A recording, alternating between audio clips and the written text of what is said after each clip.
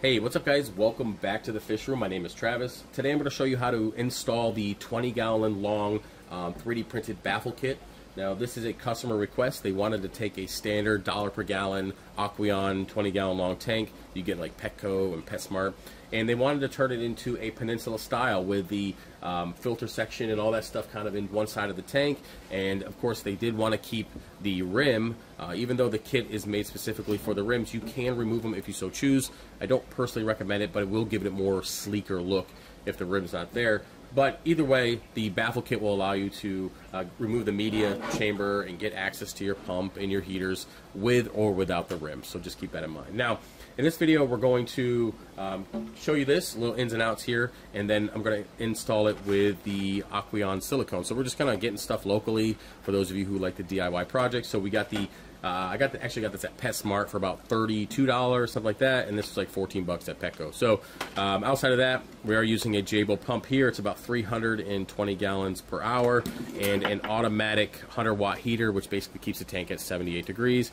And we're going to be installing one of these like random flow generator things. Now, if I sell this on the website, it's just going to bypass this whole situation, and you'll be able to use lock line, so you don't have to worry about trying to find everything that you see here in the video. So with that being said, I'm going to move this out of the way a little bit. We're going to take a closer look at the baffle itself, the ins and outs, then we're going to turn it up and silicone it in place. Okay, so let's go ahead and take a quick look at the features of the baffle, the ins and outs of it. Now, real quick, when it comes to the output, this is going to be different than what you see when you get it. Now, for this particular setup, it's going to be for this variable flow thingamajigger. I still don't remember the name of it. If you do, feel free to let me know. But either way, there's a specific connection for it, and I made the hole that size for that connection.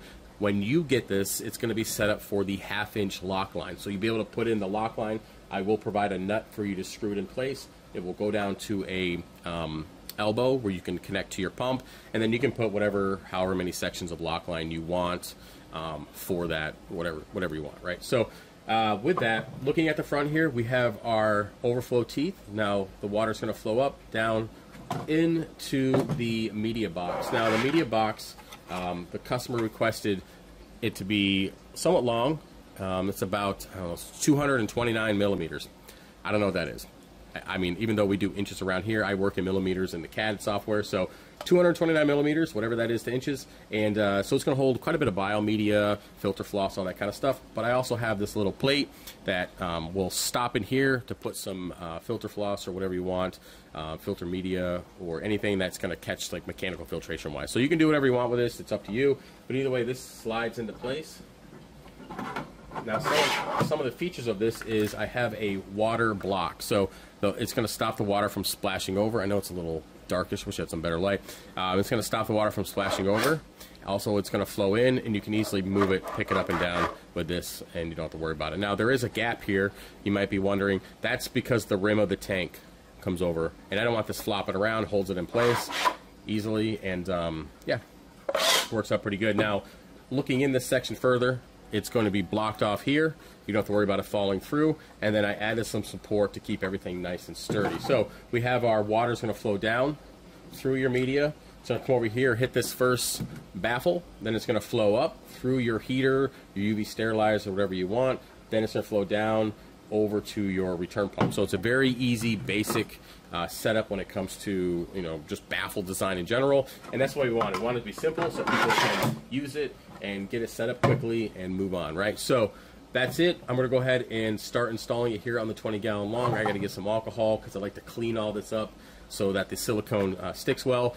And yeah, we're going to see how it works. When it comes to siliconing this, my plan is I'm going to put silicone here, here, here, and here, as well as the bottom and the sides. Now, I might wait to put the sides depending on kind of how snug it feels as I put the silicone in, and I might just put the silicone on the front. We'll see, and we'll just kind of see how it goes. All right, let's go ahead and do that.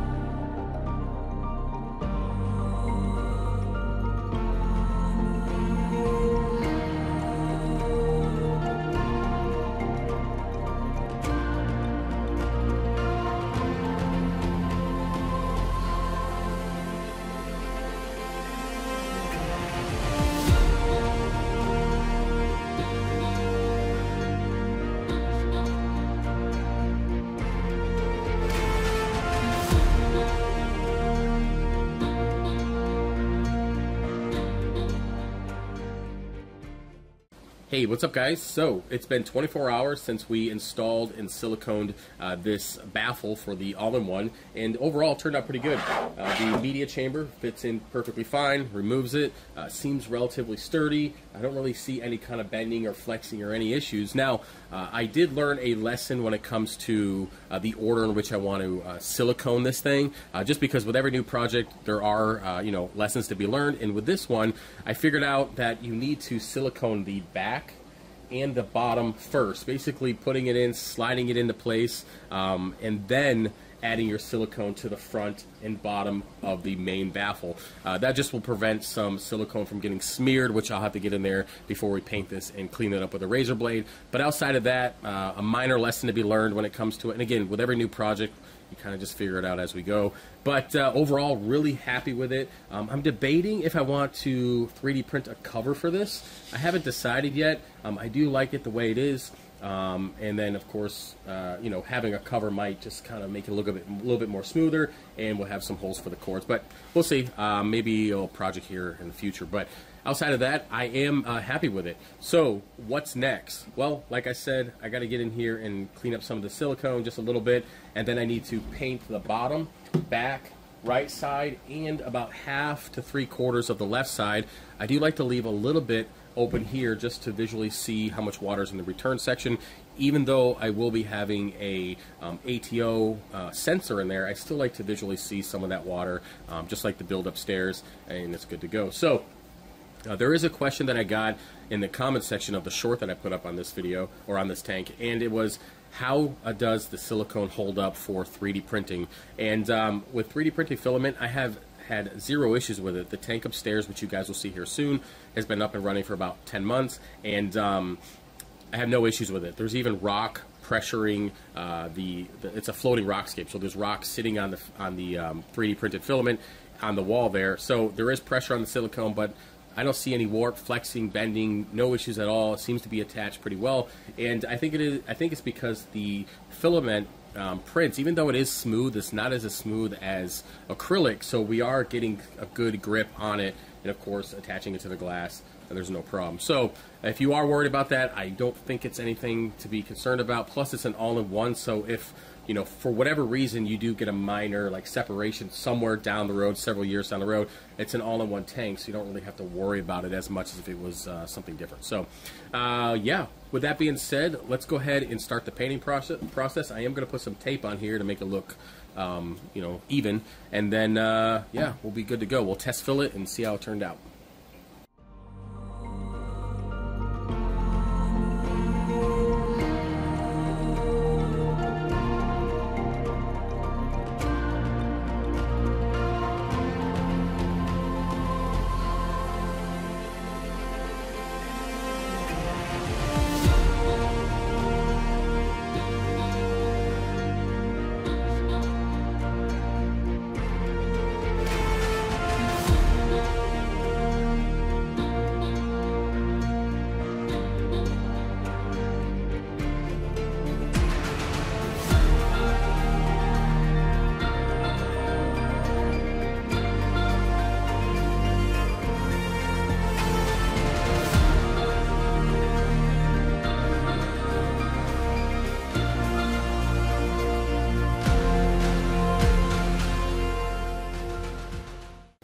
Okay, so tank is taped off. We're ready to start painting. When it comes to paint, it is the flat black Rust-Oleum oil base. Got this at Home Depot, as well as the sponge roller. Now, they used to make a can about half the size for half the price, but yeah, they don't have that anymore, at least not at my location. So it's about enough paint for about 35 tanks. Either way, yeah, let's go and get started with the painting.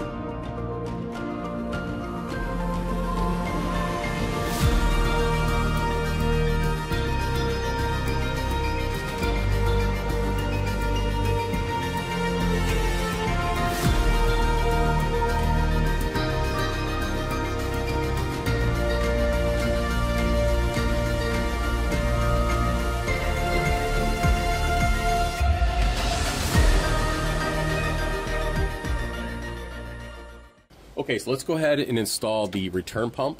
This is going to be a Jabo or JCOD DCS 1200. It's going to go in this way, and we're going to connect it using the fitting here that goes with this random flow thingamajigger. Now, as I mentioned before, this, when it sells, it's going to have a screw adapter for the lock line that you can purchase on Amazon, and then I'm also going to give you an adapter that will screw onto the back of that and go to your 1/2 inch hose. So with that, let's go ahead and put this in place. Simple. Just going to connect here, and then we're going to install this. It's just like a little rubbery adapter, and put that in place, rotate it down, and that is good to go. And then the last thing here is going to be the media basket. Alright, so that's pretty much it. When it comes to the heater, it is the second section here. Simply just put it in there and suction cup it to the back glass. So we're just not going to install that for now. What's next? Let's put it on a level-ish surface and fill this thing up.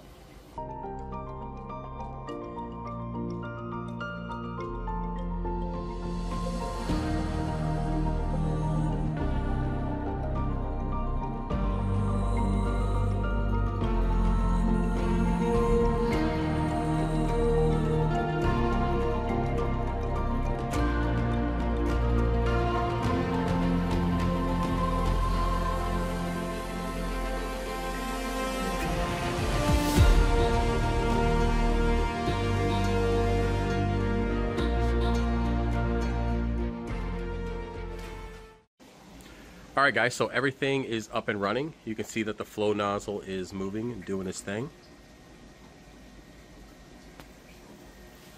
Pretty good surface agitation. Now this pump is at 100%.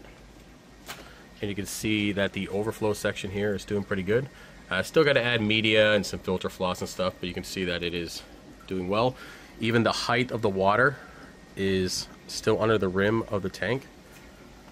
Looks pretty good. There's no overflow or anything too crazy going on there. You're not seeing ripples or anything. I'm sure if you lower down the flow, which we can do, we can see exactly how low the water level gets with this particular pump.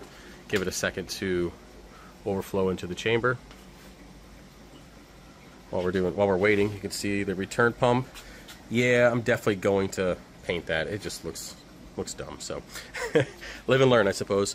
Some builds it looks good. This one just doesn't. So all right, so we lowered the flow, and this is the current water level. You can see that it's just above the rim.